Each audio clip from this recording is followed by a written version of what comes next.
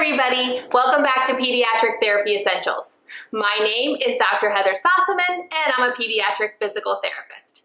Well, in this week's episode, we're going to continue our 4-part series on simple things you can do with and explore the playground ball. So stick around.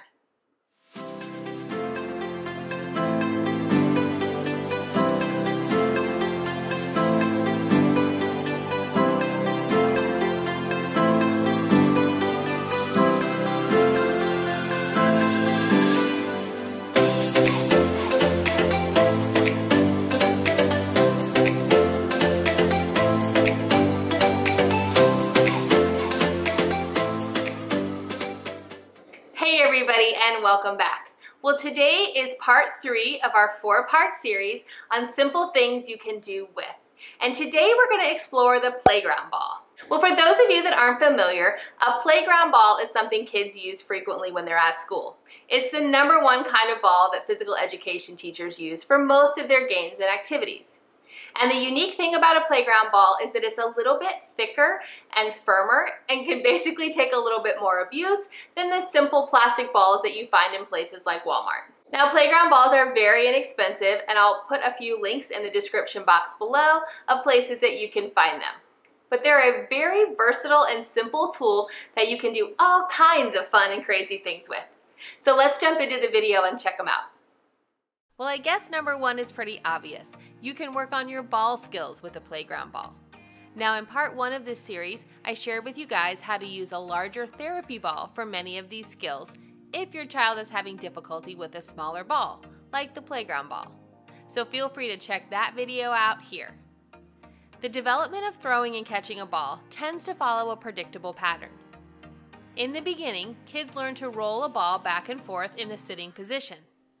Once they're able to stand up and they have good balance skills, then they move on to throwing from the standing position. And when they learn to throw, they usually start with an underhand pattern, and then they progress to a chest pass where they push a ball forward with 2 hands. In terms of catching, kids begin by trapping the ball. And trapping is when they use their arms, chest, and hands to trap the ball against their bodies. With a little more time and practice, they move on to catching the ball with their hands only.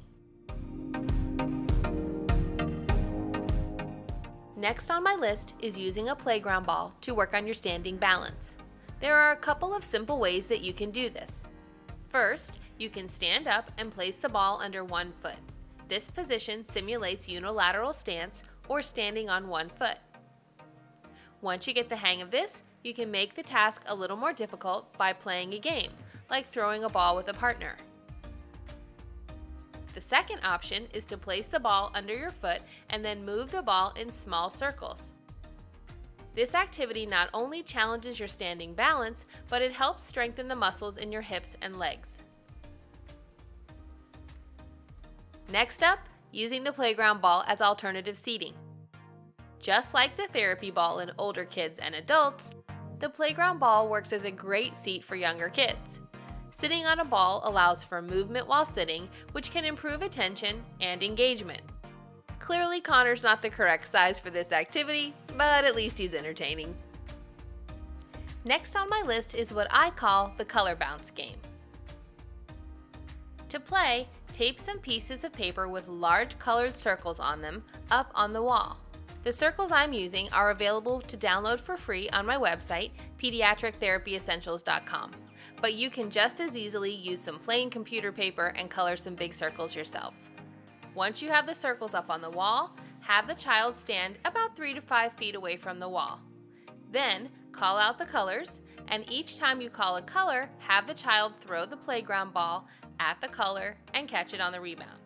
The color bounce game is great for working on skills like throwing, catching, balance, and visual tracking. Just be careful the first few times the child throws the ball at the wall. If they use too much force, the ball can have a stronger rebound than they might be expecting. The last activity on my list for things you can do with a playground ball is activating the VMO. Okay, so what in the world is the VMO? Well, the VMO is one of the 4 muscles in your quadriceps. It's located on the inner portion of the front of your thigh. This muscle is really important in helping your kneecap stay in the right place when your knee is moving. I actually have a video on the muscles of the leg if you'd like some more information. I'll link the video in a card above and in the description box below. When strengthening your VMO, a playground ball can be a very useful tool. If you place the ball between your legs and squeeze as you perform a bridge, you activate the VMO. To perform a bridge, lie on your back with your knees bent and feet shoulder width apart. Place the ball between your knees, then slowly raise your bottom off of the floor. Be sure to squeeze the ball to keep it in place. You can also activate the VMO by using a playground ball during wall slides. To perform a wall slide, lean your back against a wall and place your feet about 12 to 18 inches in front of you. Then, with the ball between your knees, slowly bend your knees until you are in a sitting position supported by the wall. Hold the position for 10 to 20 seconds, or longer if you're able, and then return to standing. There are two important things to remember about a wall slide. First, your feet should be far enough away from the wall that when you bend your knees, the knee never moves in front of the foot. And second, that you don't bend your knees too much. I usually recommend no more than a 90-degree angle at the hip and knees. Make sure you squeeze that ball during your wall slides to really work that VMO.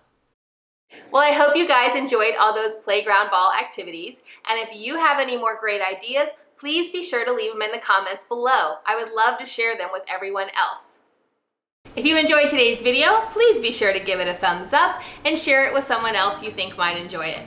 And if you enjoy this channel and you enjoy these videos, please consider subscribing and turning on notifications. I do have new videos out every Saturday. Well, I hope you guys have a wonderful week, and I look forward to seeing each and every one of you next Saturday. Bye!